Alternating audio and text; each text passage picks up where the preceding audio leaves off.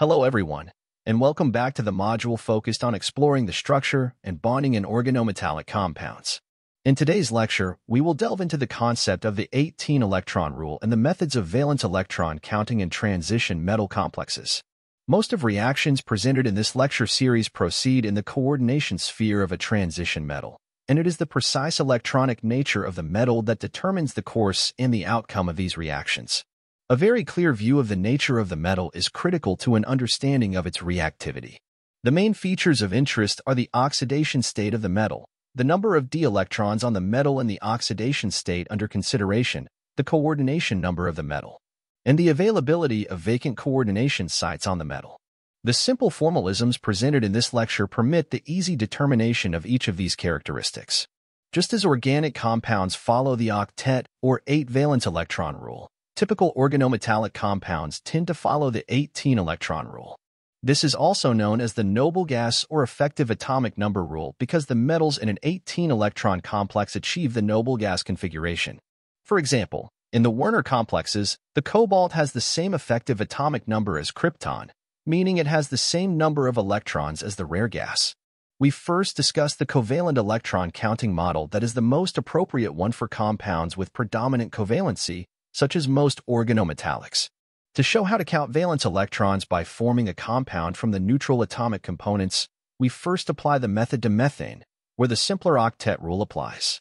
An octet is appropriate for carbon, where 1 2s and 3 2p orbitals make up the valence shell. 8 electrons fill all 4 orbitals. The 18-electron rule, followed by many transition metal compounds, is justified on the ligand field model by the presence of 9 orbitals. 5 d orbitals, 3 p orbitals along with a single s orbital. A simple 18-electron case is shown in here on the instance of potassium nonahydradorenate. The net ionic charge of -2 needs to be considered along with the 9 hydride ligands. The 2 electrons added for the -2 charge came from forming the counterions. Note that X-type ligands in the covalent electron counting model are considered as 1-electron donors. Other anionic X-type ligands that also provide 1 electron to the metal on forming a covalent bond include methyl anion, chloride, etc. A neutral L-type ligand, such as ammonia, contributes its 2 lone pair electrons to the metal on binding as it is demonstrated for this Werner complex. The net +3 ionic charge requires subtracting 3 electrons from the count. These electrons are transferred to the anions, which are not shown here. This table shows how most first-row carbonyls follow the 18-electron rule. Each metal contributes the same number of electrons as its group number, and each carbon monoxide contributes 2 electrons from its lone pair. Back bonding makes no difference to the electron count for the metal. The free atom already had the pairs of d-electrons destined for back bonding. In the complex, it still has them, now delocalized over metal and ligands. Where the metal starts with an odd number of electrons, we can never reach 18 just by adding 2 electron ligands, such as carbon monoxide. Each carbonyl complex resolves this problem in a different way. Vanadium hexacarbonyl is stable in spite of being 17-electron, but it is easily reduced to the 18-electron anion. The 17-electron reactive transient manganese pentacarbonyl is not isolable but instead dimerizes to the stable 18-electron dimer as a 5-coordinate monomer. There is more space available to make the metal-metal bond than in vanadium hexacarbonyl. This dimerization completes the noble gas configuration for each metal because the unpaired electron in each fragment is shared with the other in forming the metal-metal bond. Much as the 7-electron methyl radical dimerizes to give the 8-electron compound, ethane.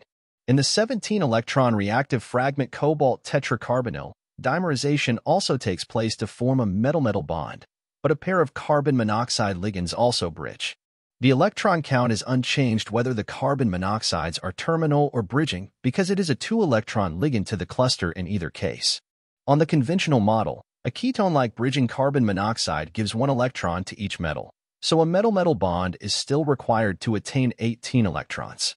The even electron metals can achieve 18 electrons without metal-metal bond formation, and in each case, they do so by binding the appropriate number of L-type ligands. An older counting convention based on the ionic model was developed early in the 20th century for classical Werner coordination compounds because of their more ionic bonding.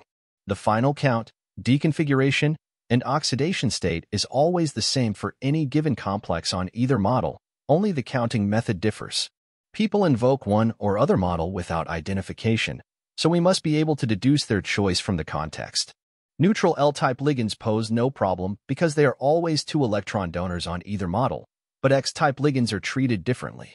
In the ionic model, each metal X bond is considered as arising from metal plus and X minus ions. To return to our organic example, whether we count octet and tetrachloromethane by the covalent model from the atoms or the ionic model from the ions, we get the same result. Applying the ionic model to the case of potassium nonanhydrodorenate gives a result similar to that seen in the covalent electron counting model. This table shows common ligands and their electron counts on both models.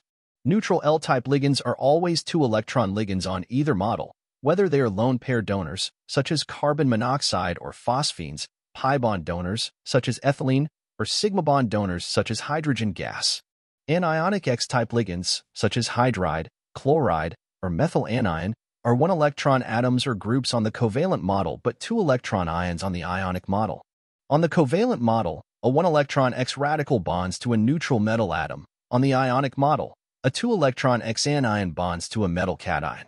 Parkin and Green have developed a useful extension of this nomenclature by which more complicated ligands can be classified. For example, benzene can be considered as a combination of three alkene ligands, and therefore as three L-type ligands. Likewise, the eta-3-allo group is a combination of a carbon-carbon double bond and an alkyl anion, so it can be considered as mixed LX-type ligand. The electron count of a eta-3-allo, sometimes simply called a pi-allo, is 3 electrons on the covalent model and 4 electrons on the ionic model, as suggested by the LX label. The Greek letter kappa is normally used instead of eta when describing ligands that bind via non-contiguous atoms, such as a chelating kappa-2 acetate in this rhodium complex. As you can remember from the previous lecture, ligands that bridge are indicated by the prefix mu. For monoanions like chloride, thioalkoxide, or alkoxide and related cases, two separate two-electron, two-center metal ligand bonds can be formed, each involving a distinct pair of electrons. For these, we can write a structure such as in which the electron count for each metal is treated separately. For the metal on the left, we consider the bridging ligand as an X-type ligand, while for the metal on the right, the X-type ligand provides its lone pair as equivalent to a neutral two-electron L-type donor. In this dimer of iridium, for example, each 14-electron Cp* ligated iridium reaches 18 electron by counting the bridging chlorides in this way and assigning the +1 ion charge to the right-hand iridium. For a ligand such as chloride with 4 lone pairs, bridging can also occur between 3 or even 4 metals leading to clusters. For a small class of ligands, such as bridging hydrogen, no lone pairs are present, and the bonding situation is different. Metal-hydrogen-metal bridge is best seen as involving a single 2-electron, 3-center bond that links all 3 centers with just 2 electrons. The classic case, diborane, although coming from the main group, embodies the same bonding pattern for each boron-hydrogen-boron bridge. Diborane can alternatively be considered as the double protonation product of the hypothetical ethylene analog, shown here, where the protons add to the 2 lobes of the hypothetical boron-boron pi bond. A hypothetical deprotonation strategy holds for transition metals. We can count any bridged hydride by removing each hydrogen as a proton, thus converting each metal-hydrogen metal to a metal-metal bond. Now we can count the resulting hypothetical structure. 14-electron Cp* iridium now reaches 18 electrons by counting 3 electrons for the hypothetical metal-metal triple bond and assigning -1 of the 2 anionic charge to each iridium. Here the bridging bonds, although shown as 2 separate bonds, are actually half-order bonds. Ligands such as bridging methyl and bridging carbon monoxide can be considered in a similar way. Zero-electron neutral ligands are a growing class.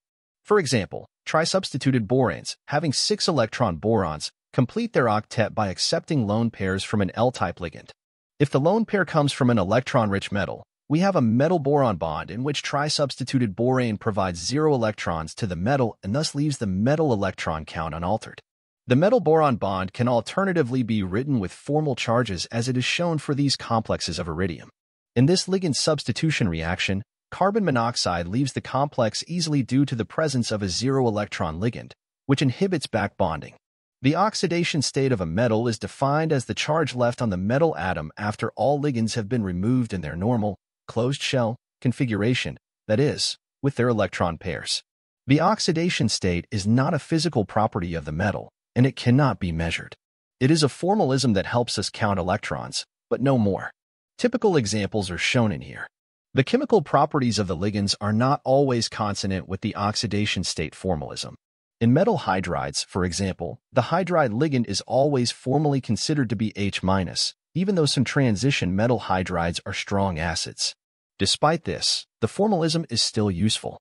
Having assigned the oxidation state of the metal in a complex, the number of d-electrons on the metal can easily be assessed by referring to the periodic table. This figure presents the transition elements along with their d-electron count. At an oxidation state of 0, the number of d-electrons is equal to the group number of the metal. If the metal has a formal oxidation state of 2, you can calculate the number of d-electrons by subtracting the oxidation state from the group number of the metal.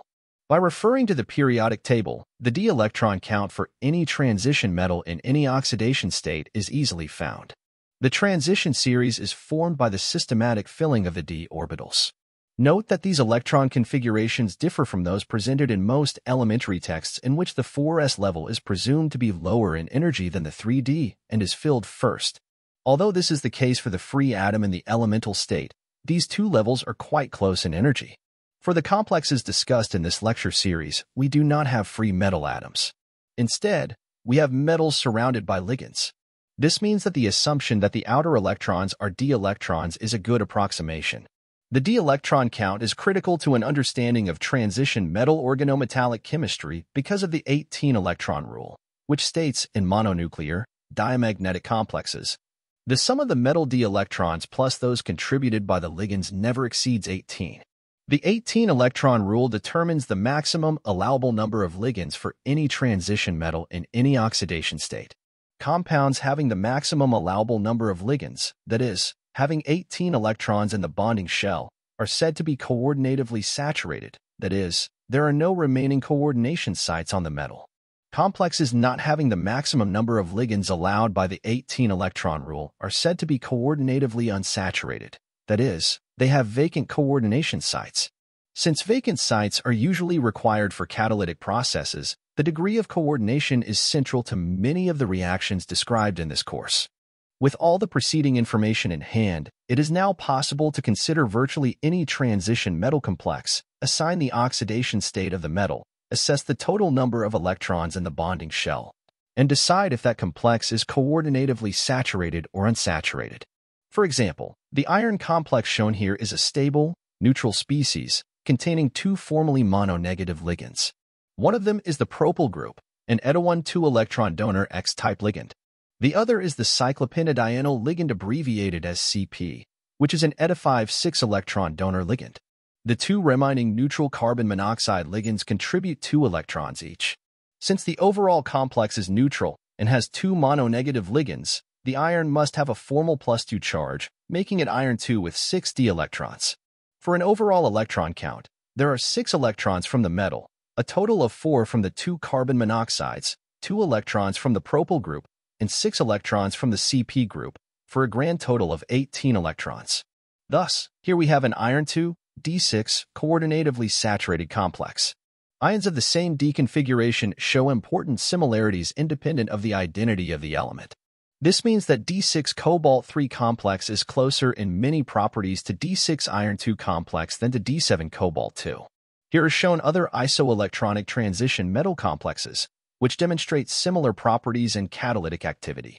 In general, the variable valency of the transition metals leads to many cases of isoconfigurational ions, and this idea helps us predict new complexes from the existence of isoconfigurational analogs. Some isolable complexes have an electron count other than 18. Most non-18 electron structures have less than 18 electrons. Representative examples are methyl titanium trichloride with 8 electrons, dimethyl niobium trichloride with 10 electrons, hexamethyl tungsten with 12 electrons, and bish-tridirt butyl phosphine palladium 0 with 14 electrons. Much rarer are D-block complexes with more than 18 electrons. Examples include cobaltocene with 19 electrons and nickelocene with 20 electrons. For the 18-electron rule to be useful, we need to know when it will be obeyed and when not. The rule works best for small, high-field, monodentate ligands, such as hydride and carbon monoxide. Such small ligands find no difficulty in binding as many times as needed to reach 18 electrons. An important class of late metal complexes prefers 16 electrons to 18 electrons because one of the 9 orbitals is very high-lying and usually empty. This can happen for the d8 metals of groups 8 to 11. Group 8 shows the least and group 11 the highest tendency to become 16 electron. When these metals have 16 d-electrons, they normally adopt a square planar geometry, as in Wilkinson's catalyst, cisplatin, and related systems shown here. Although early transition metal complexes can have electron counts well below 18 electrons, an ambiguity often arises when the ligands have additional pi-type lone pairs that can, at least in principle, be donated into empty metal d orbitals. Remember our discussion about pi donor ligands. For example, hexamethoxytungsten is apparently a 12-electron species, but each oxygen has 2 pi-type lone pairs for a total of 24 additional electrons that could be donated to the metal. Almost any even electron count could therefore be assigned, and for this reason, electron counting is much less useful in discussions of early metal and d0 organometallic chemistry. Paramagnetic complexes generally do not obey the 18-electron rule, but many of these have reactions in which they attain an 18-electron configuration. For example, the 19-electron eta-5-cyclopentadienyl eta-6-phenyl iron 1 is a powerful 1-electron reductant, giving corresponding 18-electron iron 2 complex as product.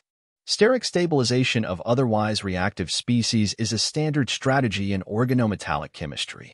Steric bulk can permit formation of low electron count, low coordination number complexes, as in the isolable 14-electron bis-pi allyl complex of iron 2 shown here.